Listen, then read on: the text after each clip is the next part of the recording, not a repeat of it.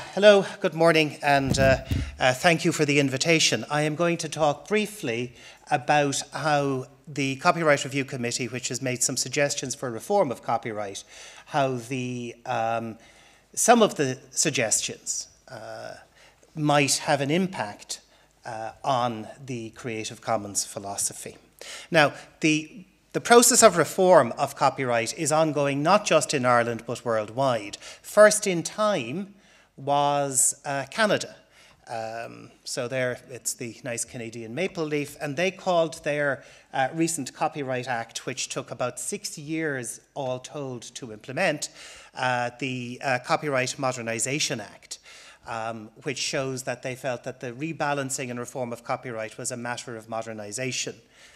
The UK was second in time. The Hargreaves process, called Digital Opportunity, reported about 3 years ago, and the UK government is slowly implementing the Hargreaves recommendations.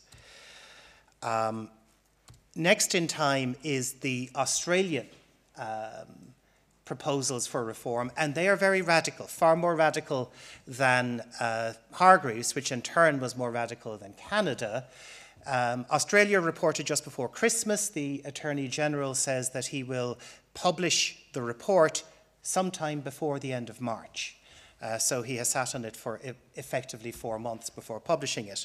But if the report is similar to the consultation paper, then it will be very radical and allow a lot of the kind of sharing as a matter of basic copyright law that Creative Commons is trying to encourage. And their report is called Copyright and the Digital Economy. The European Union has recently announced a similar wide-ranging or potentially wide-ranging review of the European copyright acquis. And they're all heading in the same direction. They're all looking at things like modernisation, at digital underpinning, at market forces, and looking not just at the one or two constituencies within the copyright community, but at the needs and interests of a whole range of constituencies within the copyright community. Now, in Ireland, the Copyright Review Committee published a consultation paper 18 months ago and a report just before Christmas in which we made a number of significant recommendations, and I will talk to the recommendations that are relevant to Creative Commons here this morning. And all of our recommendations we suggested should be implemented by means of a Copyright and Related Rights Innovation Amendment Act, and we provided a full draft of that as a bill in the report. And you get to see in these last two slides, copyright and innovation and modernising copyright. Again, we are part of the same process in Canada, in the UK, in Australia and in Europe. The reform of copyright is for modernisation and innovation reasons by and large, hence the innovation subtitle in the title of the proposed bill. Now, the first thing that we did was to acknowledge that there's a whole range of interests in the copyright community. That the first obvious interest is the interest of the creator, the person who makes the copyright work and comes together with others, say in a publishing company or a music company or a movie company, to make a copyright work. And then seeks to monetize that copyright work by means of, for example, licensing or sales. And this is the logo of the Irish Copyright Licensing Agency. The next category of interested parties are the intermediaries, the Googles and the YouTubes and so on, by which we access the internet and through which we interact on the internet. So social networking sites are a very important part. I mean, for example, I was tweeting before I came up, and many of you are doing so too. So the intermediaries that are providing our access to the internet and our sharing online. Then the poor unfortunate put upon user, all of you or all of us, those who are innovating online. One of the big reasons for copyright reform is to encourage digital innovation. And finally, the heritage industry, museums, galleries, archives, and other bodies similar to that that the Minister might recognise. And all of these constituencies have different interests. And sometimes the interests align and sometimes the interests compete. And what the various reform bodies are trying to do, on foot of general principles and on foot of the submissions received by them, is to balance those interests as against the overriding policy of modernising for innovation. So the first significant suggestion that we made is that the Irish copyright community should establish a copyright council as an independent and self-funding body with a widely representative board, which would have a whole range of functions in terms of education, advocacy, and advice, as well as providing a digital exchange, a one-stop shop, if you like, for engaging with licensing, providing an alternative dispute resolution mechanism that would be quick and cheap, and providing an orphan works licensing solution. More importantly, from the point of view of Creative Commons, one of the principal objects of the Copyright Council, as recommended in the bill, is to promote creativity, sharing, open access, and information. And if you look at the front page of the Creative Commons website, you will see that one of the functions of Creative Commons is to develop, support, and steward legal and technical infrastructure that maximizes digital creativity, sharing, and information.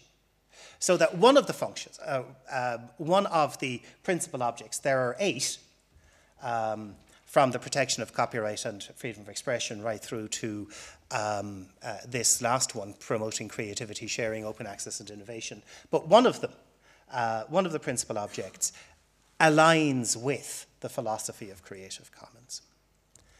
Now, what I want to do, those three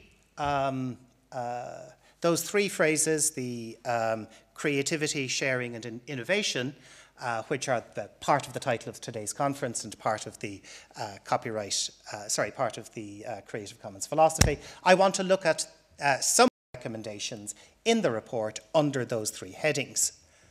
So first, creativity. One of the fundamental insights in copyright is that creativity is incentivized and rewarded by giving the copyright creator the copyright monopoly and remedies to enforce that monopoly. And that is the basic starting point of the Copyright and Related Rights Act 2000. And by and large, that encouragement and that protection is well served by the Copyright and Related Rights Act 2000. By and large, there are arguments as to how it can be improved on the margins. But one of the significant and repeated suggestions that we got in the submissions to the Copyright Review Committee was that there are significant problems being faced specifically by photographers because of the ease of reproduction of digital photographs. And that the online space is having a significant impact on digital photographic creativity.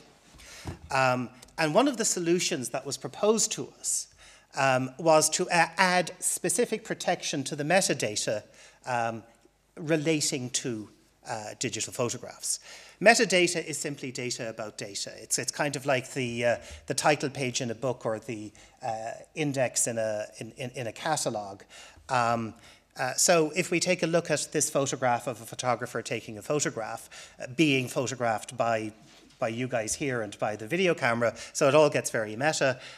Here's an element of its metadata on Flickr, the kinds of information about the photograph that is embedded with the photograph. And in the copyright report, we provide a new legal definition of metadata, which, though I am open to correction, is the first time that this phrase will have been defined in legislation anywhere.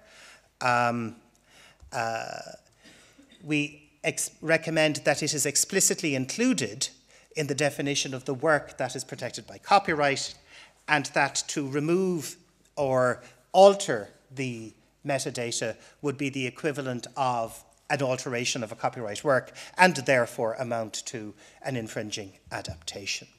So to the extent that copyright law reform is needed for the purposes of enhancing creativity, to that extent at least we have tried to accommodate the special needs of photographers. As to sharing, the European Union Copyright Directive for the Information Society contains a whole range of private copying exceptions, for example, format shifting. And it is these private copying exceptions that are at the basis, are at the starting point of the possibility of sharing copyright material. And we have recommended that that range of private copying exceptions permitted by the European Union Directive should be accommodated in Irish law. For example, the idea of parody. At the moment, a parody is an infringement of copyright because you are substantially taking the original work. You might be transforming it in some way, but you're still substantially taking the original work and therefore infringing copyright in the original work. The European Union Directive allows for parody to be an exception to the copyright protections, and we recommended that it should be as well in the Copyright Review Committee report. Another recommendation that we made in the Copyright Review Committee report around the area of sharing is in respect of non-commercial user-generated content. And all of the reviews to which I have referred, to the extent that they have made recommendations or implemented recommendations, have implemented these private copying exceptions, and in particular in respect of parody and non-commercial user-generated content on sites like YouTube and Facebook and Flickr and so on. One of the most controversial suggestions that we made is that linking should not constitute an infringement of copyright unless the user or the linker knows or ought to have known that it was linking to an infringing copy. We also recommended that the reproduction of very small snippets of text reasonably adjacent to the text, to the link, should not infringe copyright. We also recommended a special innovation exception to encourage innovation. But the American doctrine that has driven most of the innovation development in the US is the fair use doctrine. And we were asked to look at the fair use doctrine. And we did, but we felt that the American doctrine wasn't particularly helpful. For all sorts of reasons, it wasn't particularly helpful. And we suggested instead a specific Irish specialist, narrower fair use doctrine, which is based on the other existing exceptions in the statutes. It would turn on the matters that the court considers relevant, including 9 factors, not just 4, as in the United States.